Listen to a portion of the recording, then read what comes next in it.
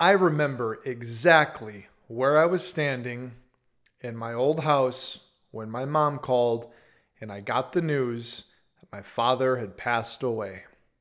Total bummer.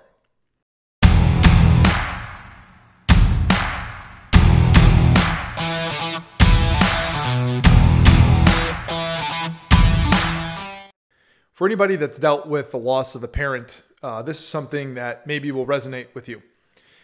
The day before my dad died, I was at work and I was cooking at the time. So I was working in a restaurant and I had worked at this restaurant at that time.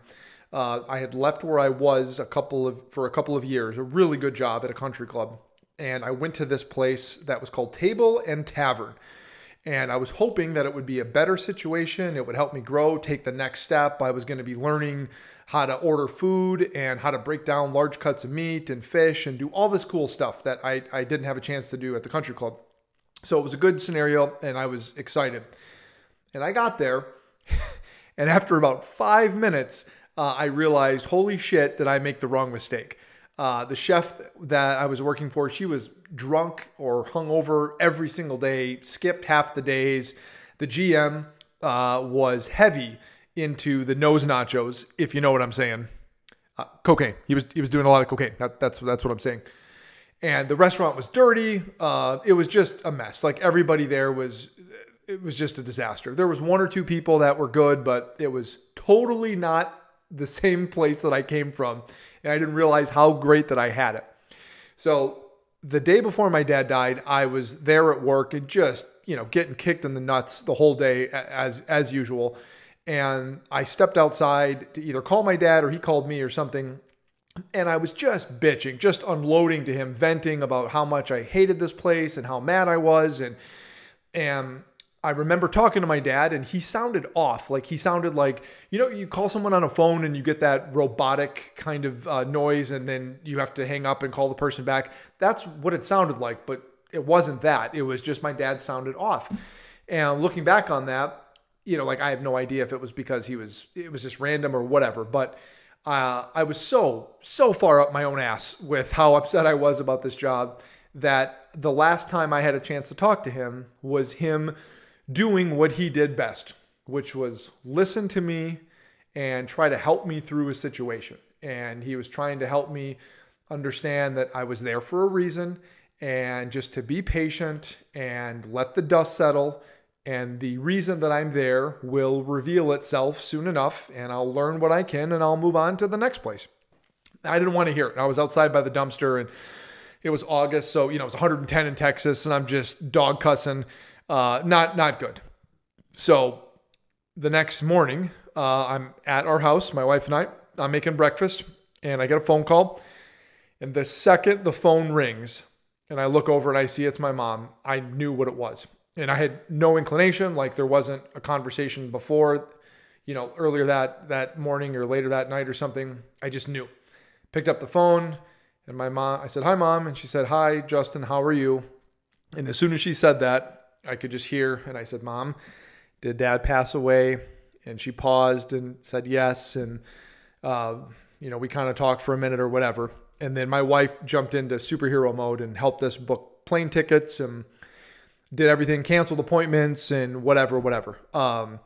And I ended up calling work and had to tell them the news. And as I was making that phone call, it was pretty obvious that one of the reasons, if not the reason, that I was at this shithole of a restaurant was because of what I said to them, which was, my dad passed away. I need to go back up north and I don't know how long I'm going to be until I come back. And that was basically it. And had I been at my previous place, the country club, which I really liked and had a lot of fun working there, I think I would have been able to say, hey, can I get a week kind of a thing? But I was able to go up there for a month. And I remember once I was up in back home in Michigan, where I'm from, I called that restaurant and said, look, I need a full month. And they were like, a month? And I was like, yeah, if you need to fire me, go ahead. But I need to be here with my family.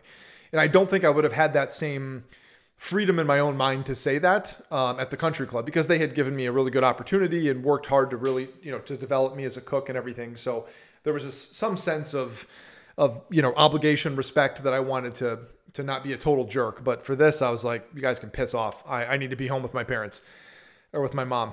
So that's what happened. And I went up there. But the lesson for that, for me, and the lesson that I would convey to my daughter, or to anybody listening, all three of you, so thank you, would be a lesson of patience.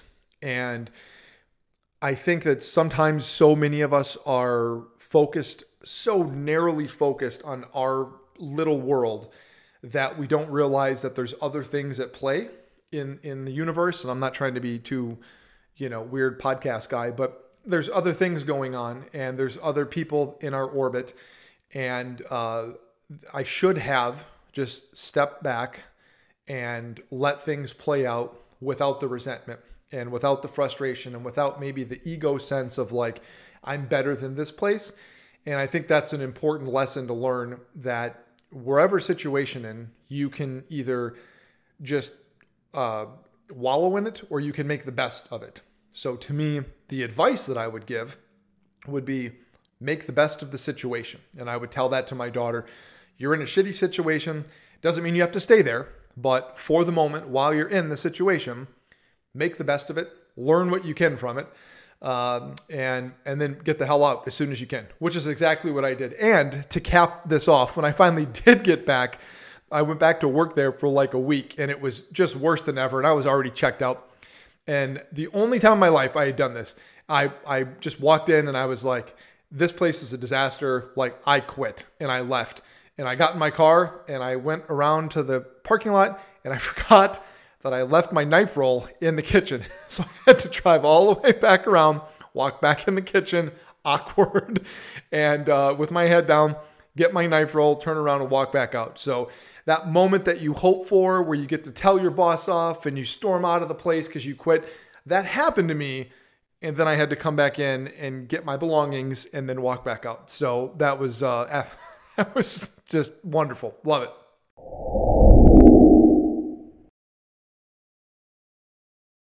Now it's time for today's sponsor, I Wish I Had. And today's sponsor, I Wish I Had, is a company called Prepared Heroes.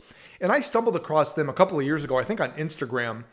And what makes them unique is they have developed and sell a whole variety of products that are for residential use to help keep your family prepared and safe in the event of something bad like a fire or a flood, or you're stranded with your car or something like that.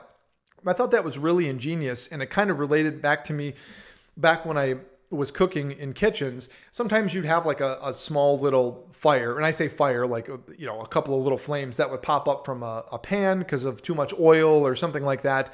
And when you're there and you're in kitchen mode and work mode, you've got lids that you can throw on the pan, you've got boxes of salt you can just dump on it to kill the flames. And you're just kind of in that mode where you just know how to respond and react to something. But if something like that were to happen at home, you probably aren't in that kind of a mode necessarily. Maybe you're just laying on the couch watching TV and your candle, lights something on fire or whatever. So their whole line of products that are even warming products like blankets and bags and stuff that is dry, like a dry foam that can spray, you can spray on fires, walkie-talkies, long range, all that kind of stuff, I think is really great. So I would highly encourage you to check out preparedhero.com. That's their website. I think it's something, especially if you have kids, that families should at least consider. It might not be in the budget for everybody to have additional products like that, but one or two products that I think is an absolute must just to be prepared in case something happens. So Prepared Hero, today's sponsor, I Wish I Had.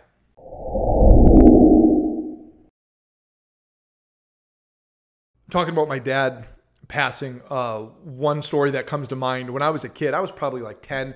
My parents and I went on vacation somewhere. I think it was like Lake Geneva in Wisconsin. If anybody's from the Midwest, they probably know what that place is. And we went there for vacation, and my dad and I went horseback riding. And if anybody knows me, I'm an avid horsebackman's rider person, as you can tell by the vernacular. I don't do horse riding, but I did when I was 10, and my dad and I went. And we did one of these, little go through a trail kind of thing with a tour guide with a whole bunch of people. So there was probably like a dozen people there. And we went, got our horses, and everybody got a normal horse, my dad included. And I get brought the short, stumpy little horse called Fat Albert. So already I know exactly how this is going to play out. And we go along, and I'm, bumping around and just flopping around. I have no idea what I'm doing. And all of a sudden, this motherfucker, this Fat Albert horse, this short, stumpy dwarf donkey of a horse that I'm riding on, just takes a left turn and full tilt right into the bushes. And I'm 10, and I just go flying right into these bushes, like just spread eagle, end over end, and I'm like upside down in the bushes, just covered in scrapes and bruises and cuts. And the horse is freaking out as much as a tiny little dwarf donkey horse can. It looks like a little piglet. I'm not kidding. This is how small this horse was. And I was plenty big enough to ride a full horse, so I don't know what was going on there. But that was the first and last time that I ever went horseback riding. So thank you, Dad, for doing that and scarring me for life for any horse riding. But that was a funny story, and the reason that I bring that up is because it's stories like that, times like that, that was a major influence in why I decided to step back from cooking. And I bring this up because I want to know if anybody else has experienced anything. Whoever's listening to this, you're driving around, you're on a walk, doing a workout, whatever. If you have gone through something similar where you let your ego kind of drive major decisions or a major decision for you that altered the course of your life, and not necessarily in a bad way. So for me, this story is 2008, 2009, I was working in transportation logistics, and I had been doing that since I was out of college. Like most people that graduate from college, you just find the first job of a place that will hire you, that pays you something, and hopefully you can work your way up and then figure it out from there. So that's kind of what I was doing. And I had moved from Green Bay, Wisconsin to Chicago, and then from Chicago to Dallas. And for whatever reason, I always say Green Bay, Wisconsin, but I never say Chicago, Illinois, or Dallas, Texas. So people know where that is, and people know where Green Bay is. So Green Bay to Chicago to Dallas. And I was living in Dallas. I was single, and I, was kind of loving life and doing the thing. And after a couple of years there, the company that I had worked for was still really good. Really good company, lots of great people, industry leader. But the particular office that I was in started to kind of devolve and degrade over time into, more of what you might call a toxic work environment, right? Something like that. And my experience was not great. So after a while, it got to that point, and I started looking around to myself thinking, if this is the best there is, if I'm going to be just miserable every day at work and really dislike going into work, and the economy was also bad, I might as well do something that I actually enjoy. And, I had no affinity to transportation, right? Like I said, I got out of college and first company that hired me, that's what I did. So I said, you know what? I've always loved cooking. And I think this is where I made a mistake, is I said, I'm going to go cook. And I went to culinary school at night, continued to work there during the day for about a year and a half. And near the very end of me being done with school and going to switch careers anyway, I was totally checked out at work, and I ended up getting fired, probably justifiably so, at least in part. Although the last 2 or 3 months, I did have like 6 different bosses with 6 different kind of methods of how I was supposed to do to my job. So if that's a little window into what the environment was like, but my fault. I probably should have been more focused and should have written it out better. But I made the switch, went to work, and the first week that I was on the job at where I was working, the Dallas Country Club, the first week, my parents called me and said, Dad is sick, he has cancer, and it's going to be an uphill battle. And I had just started, right, the journey there. I had just graduated. I had debt. I had all this stuff. So I couldn't stop. I had to go. So I kept going forward, and I kept working. And during those couple of years, I went home whenever I could, which was rare. My parents came down a few times so we could be together as a family. But that window of a couple of years, I had completely missed out on a lot of opportunity to spend with my dad because I was working. And I don't regret that I was working and that I was living in Dallas and that I was doing my own thing, because I was an adult and that's what you're supposed to do. What I do regret is the idea that I think I let my ego drive a good portion of the reasoning of why I went into culinary in the first place. Yes, I absolutely love food. I love to cook. I still do. And the idea of working in food service is still appealing to some degree. But I think I liked the idea of being a chef, or the idea of being able to be a chef one day, or tell people that I am a chef, or wear the white coat, or all of that stuff, right? I think I sort of romanticized that, and that was the part that drove me more than maybe understanding what the day-to-day grind was going to be of the job. And I knew that. And my wife and I had talked, as we were getting married and after we were married, about kind of where I was and what that trade-off was going to be. And we kind of had an idea of what that was going to look like short-term and then long-term, but we were prepared to deal with an imbalance in life for a while, some nights, weekends, holidays, that kind of thing. But for me, I think the idea of wanting to be a chef and that kind of ego driven of like, look at me, I'm, a cool guy and everybody likes to talk about food and I could be the center of the conversation and all that. That was a driving factor subconsciously, consciously in me making that decision. And I missed out on a lot of time with my dad.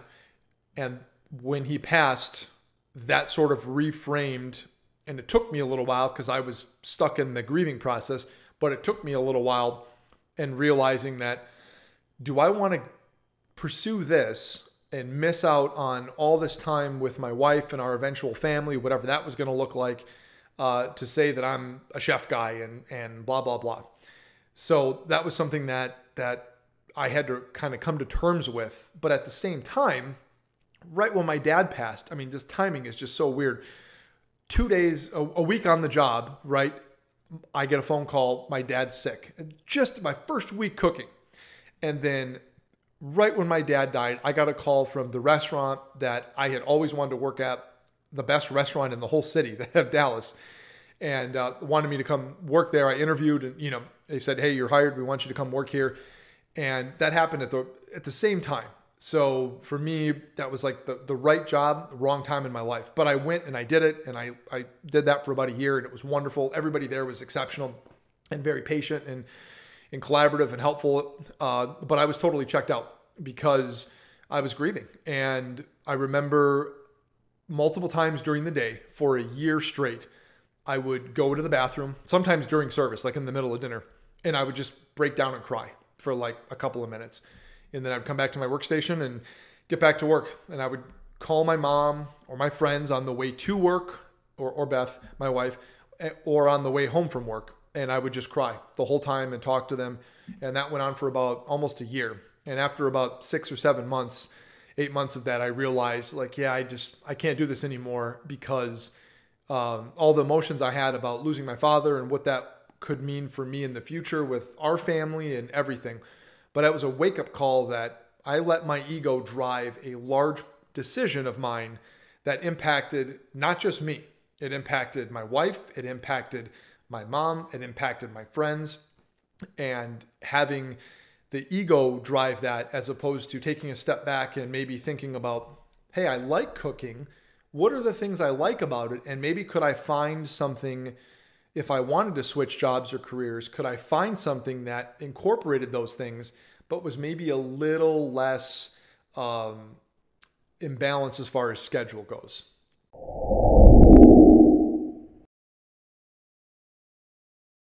I do think everything happens for a reason, 100%.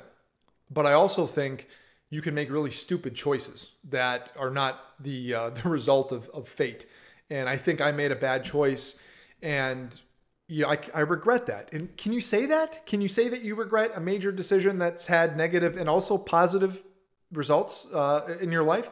The company I'm at now, I found specifically because of where I went to culinary school, and would not have found them in a million years if I had not cooked. I wouldn't have even known this part of the world that I work in even exists. So that's a wonderful thing. I've been at this company almost a decade, and great people and great experiences and much better work-life balance. So how do you say that you regret something when it's also produced, adjacently really good things? But the way I went about the decision is what I regret. And I think that is the lesson And the advice that I would give, the lesson would be look at how you're making that decision, what's driving those things. And that's very, very important because for me, it sidetracked me for several years and put my wife in a very difficult spot, even though she was incredibly supportive the whole way through. But that could not have been easy for her. And sometimes I didn't think about that as often as I should have in the moment, just how much my wife was sacrificing. So if you're listening, thank you.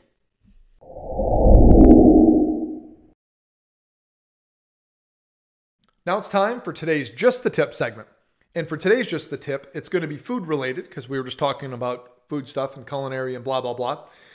So this tip is going to be for moments where you would like to maybe add more of a saltier punch to your food or more of a peppery punch to your food. Instead of just adding salt or pepper, think about foods that have similar flavor profiles. So perhaps if you're making a salad, let's take this as an example. If you would like it to have a little bit more of a salty flavor to it, instead of just adding more salt, which you should add salt to a salad, what about adding something like capers or olives? That's going to give you a little bit of saltiness, but it's also going to give you some tang, some texture, some chew, some different color. So that is an example of how you can add something salty to a food instead of just adding more salt. And on the flip side, if you're looking for something a little more peppery, if we're keeping with the salad theme, one of the best little peppery kind of foods out there is arugula. So if you're having a salad and you were going to have just romaine lettuce and a couple cherry tomatoes and drizzle some vinaigrette on top of it, well, what if you had some arugula and maybe some spinach or some watercress, and you threw in some olives or capers, and then you added in some citrus, which we'll talk about later, and then you maybe threw in some crunchy element like a granola or like some almonds or pistachios, something like that. And then you add in some cheese, maybe like a feta, which is also salty, something like that. Now you've completely elevated what you were eating, and you didn't have to do anything too crazy or do anything too chefy. You're just incorporating other ingredients that can add more depth to your dish as opposed to just adding more salt or just adding more pepper. So that's today's Just the Tip.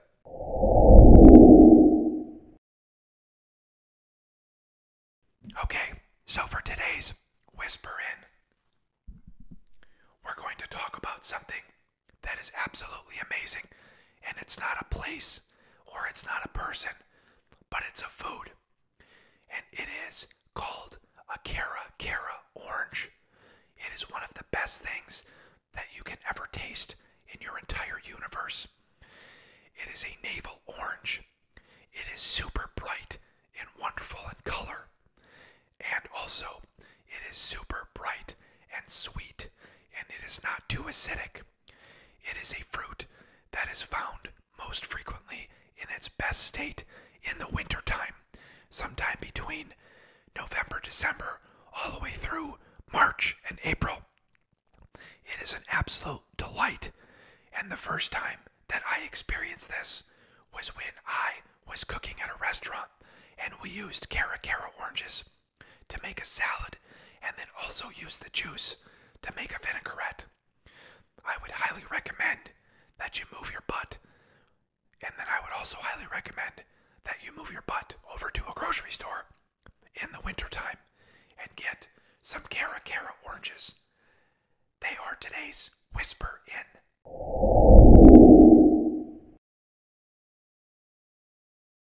As we wrap up, one of the things I think that's important to think about is your own mortality. And for me, having the passing of my father completely reframed my own mortality in my head and made me realize, hey, I'm not going to be around forever, and decisions that you make impact more than just yourself, especially when you have a family, and that you need to be aware that making a decision isn't going to be necessarily the one you want to make, but it's probably going to be the best one for you and your family. And having that awareness and willingness goes a long way. We also talked about the funny story with me and Fat Albert, that son of a bitch of a horse. But those fun stories are what I didn't want to miss out on. And allowing my ego to take a backseat to decisions and allowing me to make smart, dispassionate ones that are logical and best for the family is something that has now served me very well as I've been able to have so much more time with my wife and my daughter, and now even my mom, who's living with us at the moment. That's for another episode because that's just a whole nother thing. Your ego, careful on how you let that involve itself with decision making. For just the tip, we talked about adding salty foods and peppery foods as examples instead of just salt and pepper when you're making something to really elevate your dish. The whisper in, this time not in a whisper, Cara oranges. Amazing navel oranges found best in the wintertime, November, December through March, April. Excellent on salads, excellent just to eat by themselves. The juice is great for salad dressings, vinaigrettes. Can't go wrong. One of the best things ever. And the sponsor I wish I had today was Prepared Hero. They make wonderful safety products for your families in case of emergencies like fires or floods. I highly recommend checking them out. Prepared Hero, the sponsor I wish I had. That wraps it up for us today. Thank you for listening. We'll see you next week. And remember, Saturday is Dadder Day.